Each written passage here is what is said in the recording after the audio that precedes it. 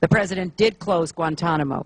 The president is looking for ways to engage with those who nobody wanted us to talk to. And we need to use smart power. We've talked about some of the smart power principles here today, including the Bill of Rights.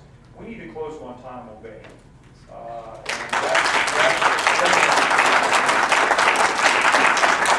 President Bush called for Guantanamo to be closed. President Obama's called for Guantanamo to be closed. There should be a way to bring those prisoners, those detainees at Guantanamo, to trial, put them through the process.